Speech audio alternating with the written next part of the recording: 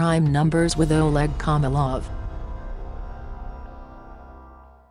Hi everyone. For a while, the protests of the black population in the United States became the main news item about the state of affairs overseas. The news of another confrontation between rioters and cops was savored by all the Russian media, especially pro-government ones, for discussions on this topic are, firstly, completely safe for the Russian ruling class. There is no problem with racism in our society, and even the nationalists of the 2000s do not show noticeable political activity, and secondly, they allow one capitalist state to criticize another capitalist state, without touching the foundations of production relations, and explaining what is happening by the absence of a strong hand of the national leader, the crisis of government, the lack of spiritual bonds in American society and so on. And a far more unpleasant topic for official propaganda is the steady growth in anti-capitalist sentiment abroad, especially among young people. According to many studies, half of Americans under the age of 29 consider socialism to be a more progressive form of social relations. And, as it often happens, the reason is not that there are suddenly lots of left-wing bloggers on YouTube affecting the weak minds. The system itself cultivates its opponents, who become witnesses of how the plots of Soviet posters are translated into their lives. So what worries young minds in the US? The problem of education, or rather its availability.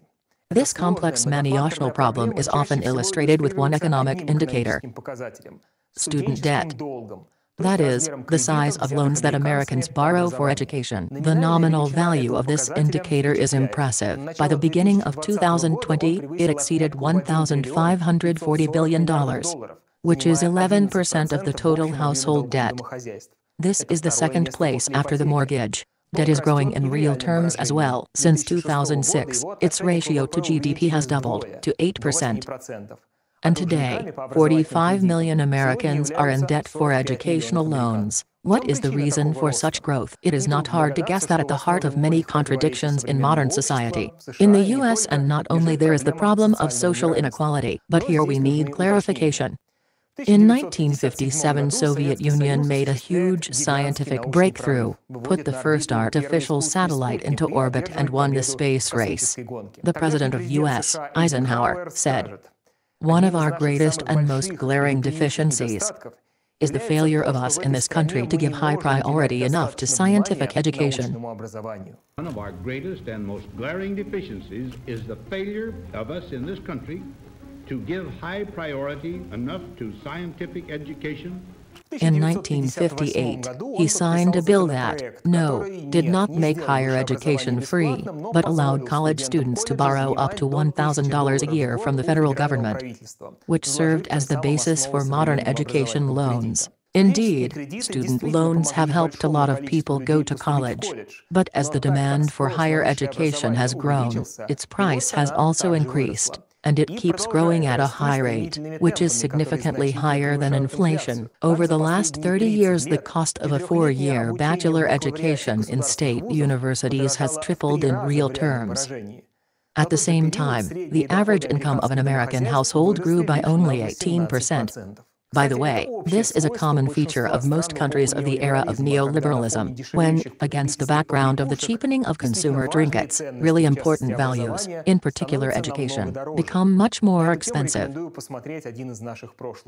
College tuition is becoming more expensive. However, the problem is not only about paying for educational services. For example, it only accounts for 60% of the expenses of a non-resident bachelor student at a public university. Another 27% are for accommodation and meals, 3% for books and transport, and for this you also have to take out a loan. So, among American students who study for free, that is, their education is paid for by the state or special funds, only a third has no debts.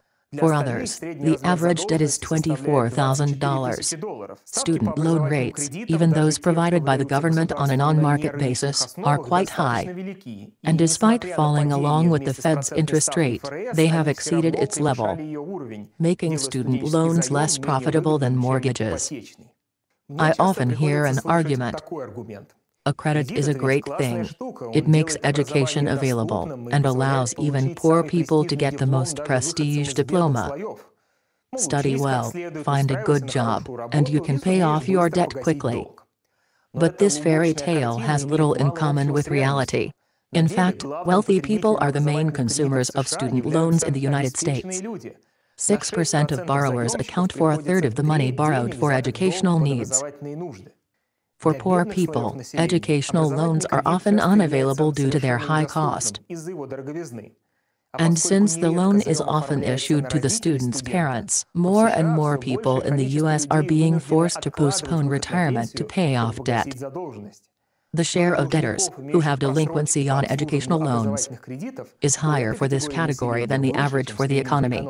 Since the mid-2000s, the share of overdue loans has increased by 1/3. This is more than 10% and indicates a relatively low salary of graduates, in comparison with the amount of education debt. So, in 2019, the average annual salary in the U.S. for university graduates with up to 5 years of experience amounted to $49,500 per year. At the same time, the average debt after college graduation was $33,000. The rise in student debt negatively affects the economy, holds the demand of loaners for products and services. Social research call the need to service these loans as one of the reasons why American youth are delaying starting a family and buying a house. The problem went so far that Senator Bernie Sanders' idea of canceling all student loan debts became one of the centerpieces of his election campaign, and made him the most popular politician among the American youth. There are special cases when an American can get debt relief now. However, only small amount of people have this opportunity. In 2019, there were about 1,000 such people, and the amount of debts written off was only $70 million. Let me remind you that the total amount of educational loans in the United States has exceeded the level of $1.5 trillion. The problem of debt is also connected with the fact that from year to year the material benefits of obtaining higher education on credit are becoming less obvious. Average hourly earnings for U.S. college graduates have risen less than $1 since 2001, adjusted for inflation. And the increase in earnings for having a diploma stopped growing 20 years ago. And this is not surprising, as American industrial capital migrated to countries with cheap labor. The structure of the American economy continued to reform. The investments to the basic capital were decreasing, labor production growth rates declined, and investment in new technologies stagnated. The possibility of using the free labor of Asian workers affected the structure of the labor market in the United States itself. In the last decade, jobs in highly productive and highly paid areas of work have almost ceased to appear in it. And the biggest growth was in the lowest paid and lowest producing categories.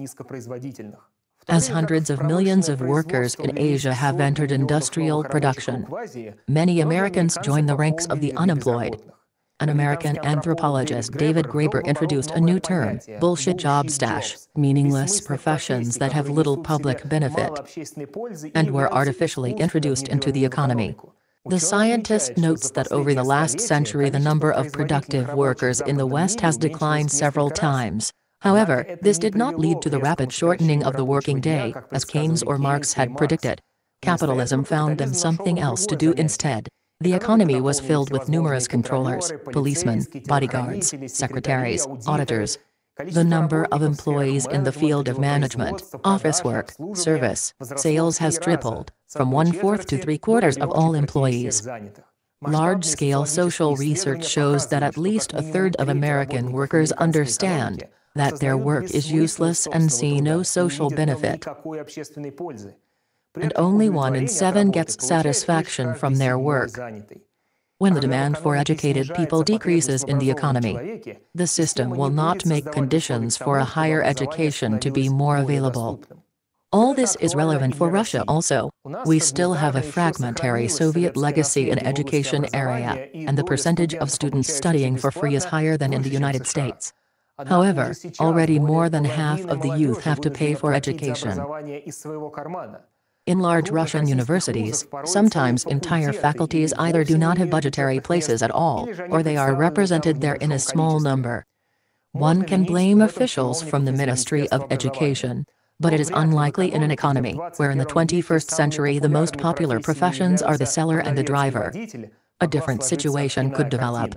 The real reason for the education problem lies in the structure of the economy, in the state of industries, which create a demand for an educated person. That is why every factory bankrupted by efficient owners, every optimized plant, are nails in the coffin lid of our education.